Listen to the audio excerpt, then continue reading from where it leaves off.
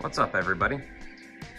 We are going to cover painted tiles today, and to start out, our local hardware store, Lowe's, or Home Depot, or whatever you guys have access to, should have something similar to this 6x6 ceramic glossy tile. Starting out with something like this is going to be the way to go. Of course, you can get larger sizes, smaller sizes, whatever you want to do. But at 30 cents a piece, that's relatively affordable and a substrate you can practice on and easily perfect your process. Secondary, we have Fusion all-in-one matte and satin. Either one's going to be fine. This is a nice thin layer of paint, which is what you're going to need to be able to really lay a thin coat so that the laser doesn't have to use a lot of power to remove one layer. All right, so let's go through the process. I do have one here that I'm going to try a triple layer on, but we're not going to cover that today. If this does work, it's going to be pretty much the same process as doing a two-layer tile, a two-layer of color. It's just going to be one extra layer. I am going to use glossy on this one because I want it to be a little bit more durable, and I don't want to go through it as easily, and if it works, you'll see exactly why. So on these, I'm gonna say we're gonna do a light coat of red, and then we will do our top layer of satin black. And I pre-clean these. I usually will use acetone. I will even heat them up a little bit to get any type of oil residue off of it with my blowtorch. But otherwise, fairly simple, smooth, even coats, and that should take care of it. All right, let's get these painted.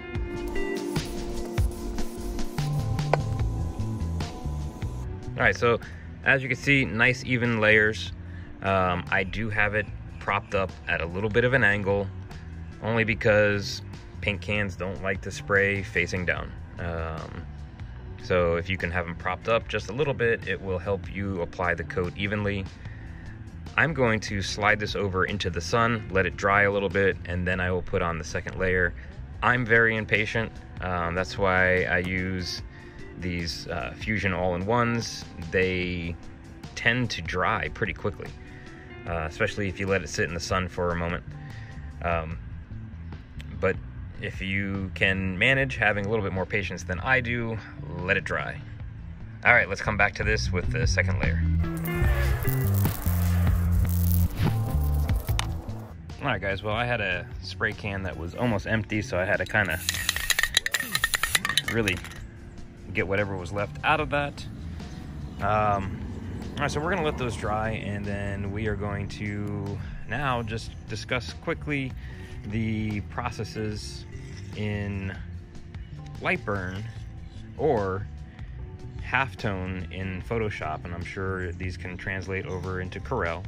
But I get it, not everybody has Lightburn or the ability to run Lightburn, so if we basically process this in Corel or Photoshop, you can achieve a very similar goal in the Halftone. And the reason why we're using Halftone on this is because of the way it lays down the dots. Okay, so this part of the process is going to be for those of you that don't have Lightburn.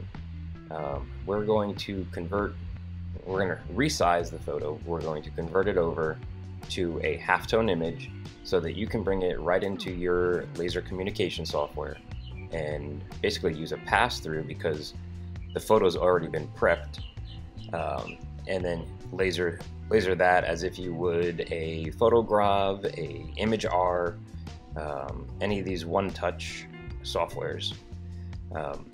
So we're going to process it right in Photoshop. It is something that you can do in several different other photo editing softwares. So let's go ahead and do that.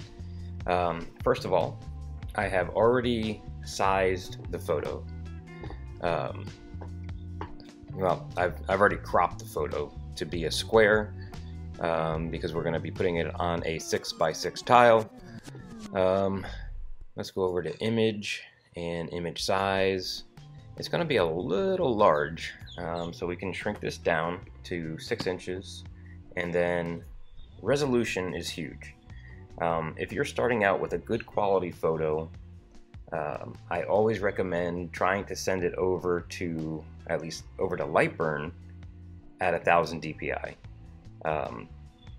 You know, a lot of these image processing softwares like Photograph, you have to match the DPI and be very concerned about what resolution you're using. With Lightburn you don't, because it will automatically resample it based on what you're trying to send to the laser, which is phenomenal. It does all of the heavy lifting internally and you don't have to worry about it. You just bring over the best quality stuff that you can. But for this one, we're still going to use 1000 so that it can reproduce this halftone pattern to the best quality that we can. So I'm going to click OK. We got it by a 6x6 and the resolution is 1000. Now let that think for a second.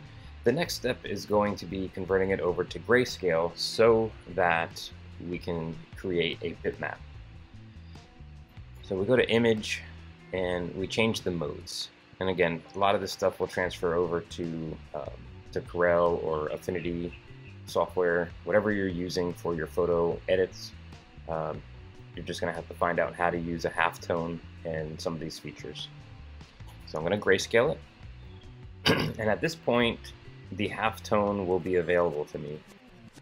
So I'm going to go back over to image, mode, and bitmap. It's going to flatten the layer, and then it's going to ask you what the output resolution you want it to be. Now this is the spot that I will match. I will match my input resolution to 1000 dpi. The method, you have a couple different methods, and we're trying to do the halftone screen. The frequency. This is the amount of dots. For those of you that use Lightburn, this is the cells per inch. We have a little bit more control here as opposed to in Lightburn. I'm going to do 400 cells per inch, or dots per inch, or whatever it's going to be. I'm going to do 33 degrees. I kind of like that a little bit better than the 22.5, and that's, I'll show you when we get into Lightburn, but that is just the angle at which it lays the dots. So if I had a 90-degree angle, you would actually see that pattern going up and down, or left and right. We want to try to confuse the eyes, so we want to make it kind of a strange angle to be able to basically confuse the eyes with the pattern layout. You can pick the different shapes of the halftone. I'm going to pick round, and this way it's just straight up dots. And okay. So it looks really bad when, depending on your zoom level. If I zoom in, we can actually see the dot formations. And the heavily shaded areas are more solid, and then, you know, as it goes to whites, the dots decrease. And this is what a dithering or a halftone is going to do. It's just turning in all the shades to a dot formation so that it can be laid down by the laser easily. Alright, moving on. And, you know, so that you guys know, let me go back a step. So that you know, if you're spending money on some of these one-touch scripts, they're generic. They don't consider, what they're really considering is that you're bringing in a photo like this that's high quality off the internet that you downloaded. It's not considering the fact that you have to adjust multiple things to get it to engrave correctly. So there really is no such thing as a one-touch when it comes to photos that you may get off of your phone or somebody, you know, a client sends you. But I want to show you what the script does so that you know what you're paying for. If we go to, let's see, File, Scripts, Image Processor, and this is the Photoshop script. We're going to run it. So it's going to go through a couple different steps here, and I'm going to show you exactly what those steps are, so you know what you're getting. And here's a script. Here's the dot formation. If we go to our history, and you guys could do this on your own, basically it converted it to grayscale like we did in the beginning of this part of the video. It did a slight adjustment on brightness and contrast. It did an unsharpened mask, and then it did the bitmap or halftone conversion like we did. So it's very easy to do this on your own and get a better result because you're customizing or adjusting per the photo, per the issues that you have with the photo you're working with. That said, let's go back again. So once I have that halftone created, I will export it, and I'm going to export it as a large image. We already have the size, so we'll go to export as a PNG. And as far as the photo edits, you can always watch my photo prep part 1, photo prep part 2, and that'll explain how to take some photos that are difficult and get those ready for engraving. But if you needed to and you don't have Lightburn, you can use these processes that we just went over for halftoning and apply those to those photos and bring them right over to your laser communication software. So I would just rename my file, and I'm saving it as a PNG. Again, file. And why do we save it as a PNG? PNG is a lossless file, so you can resize without messing up the quality of the photo. And it also maintains transparency, so if you did remove the background, then you would be able to save that with no backgrounds in it. Otherwise, a bitmap or JPEG will add the boundaries in. So if your canvas size is larger than the photo, so if your canvas size is here and you've erased all of this background information, it's going to add a white or black background depending on what you choose. And then if you're doing a negative, you're going to have to, that's just a complicating factor when you're engraving. So save as a PNG, make sure the background's removed, and it will stay removed. All right, let's go over to Lightburn. Those of you that don't have Lightburn, you guys can join us and see what that will do now. Okay, and real quick, for those of you that don't have Lightburn, I brought the halftoned one in here just so you can see where my settings would be. Of course, do not go off of my speed and power or my DPI because I am using a 30-watt laser. I'm using a Beam Buddy lens. I have everything very finely tuned to be able to produce the smallest dot I possibly can and get the highest DPI I can. That said, we'd be using pass-through. Very important, if you're creating a halftone or if you're dithering or processing the photos outside of your software, outside of RDWorks, outside of LaserCut, outside of Lightburn, you need to use a pass-through. It may be called different things in different programs, but basically you're telling the software, do not process this. I've already processed it. If you don't have this on, then Lightburn is going to try to use one of its processes on top of the process you already did, which will basically eliminate some of your photo quality. So we keep pass-through on for sending over an already processed photo. The rest is up to you as far as what your speed and power is. You know your machine and its capabilities.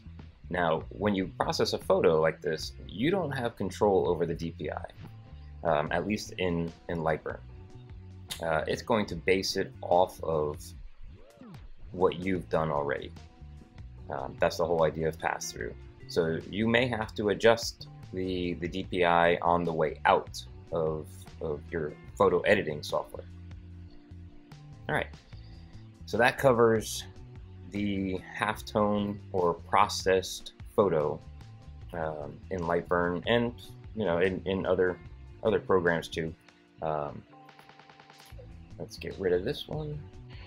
So this is the area where a lot of people get confused and don't know what to pick.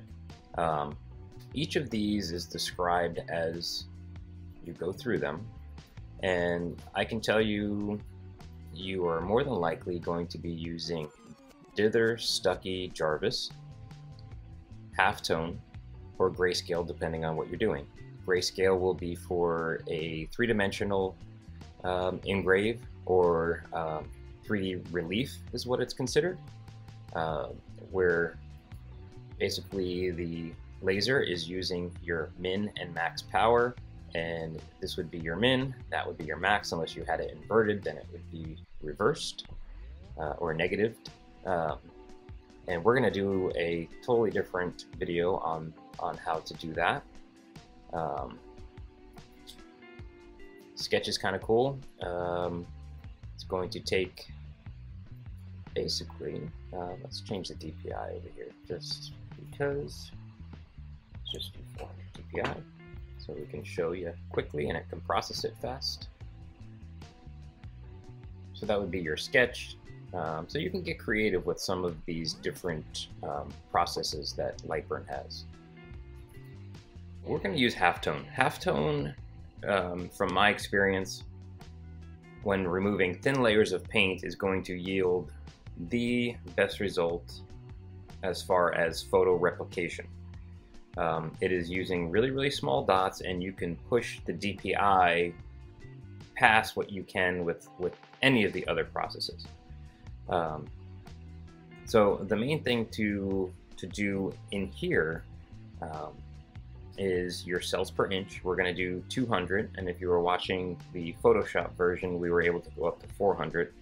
I'm making the angle, and we were discussing the angle in Photoshop as well. If I change this to 45 degrees, you can see, it's self-evident that there is a pattern there.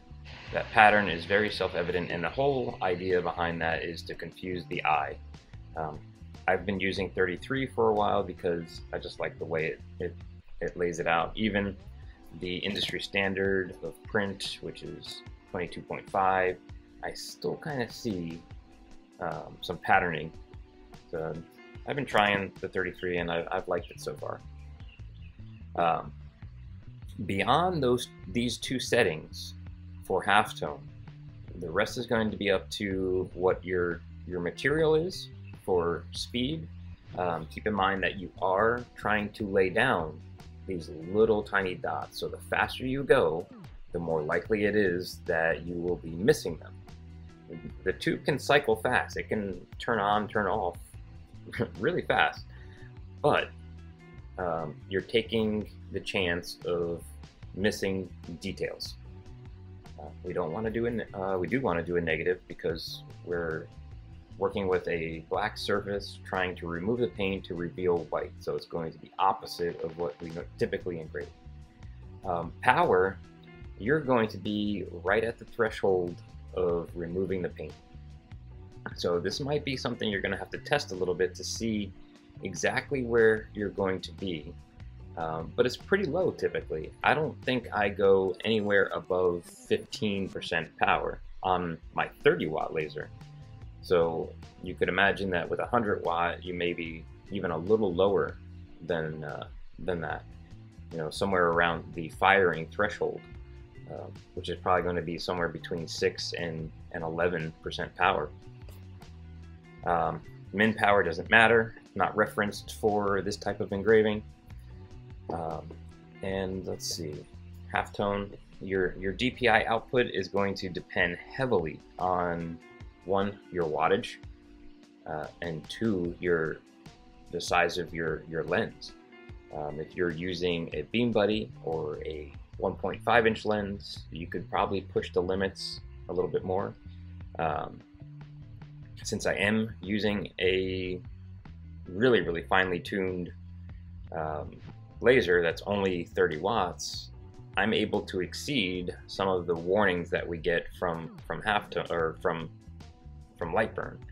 If I go over, like if I did 1600 DPI, I'm 600 DPI over what Lightburn thinks is possible with a standard machine. I'm not a standard machine at this point because I am using a Beam Buddy. My optics and my alignment are perfect. Everything is cleaned, so I'm ready to go. This is a number that you're going to have to push and see. The higher the DPI, and the lower the quality of optics, and you know, basically, if you're pushing your machine past what it's capable of, you're going to be defeating the purpose by trying to exceed the DPI. You'll start removing detail rather than putting detail down. So this is another place to play around. Don't ask anybody else. Buy those tiles, start spraying them, and start messing around, because your machine, its setup, its alignment, its lens is different than anybody else's. Your firing point is different than the next person. So find out what your machine is capable of and go from there. See, we're gonna get this warning, but I know that my machine, I can almost pull off 2000 DPI with the machine how I have it set up in Halftone. 2000 DPI on some of the other processes is impossible. Let's do a preview real quick. And it may take a second because it is a large photo with 1600 DPI. And then we'll just zoom in to show you exactly what we're going to be getting. All right, and there you go. And this is what it's going to be trying to lay down. All of these little tiny dots, all of these darker areas, the lighter areas. And this is going to yield an incredible result. One last thing to note is that to protect the layer of paint, you may want to put a layer of acrylic coating or some type of poly coating on. We're using the water-based ones because it's not very harsh and it tends to not pick up the paint or break down the paint and pull it away from the tile. And thanks guys for joining us for another House of Lasers tutorial. Make sure you hit the like and the subscribe button below, and we will do our best to continue to create new content and tutorials on how to laser different types of substrates. Appreciate it. Have a great one.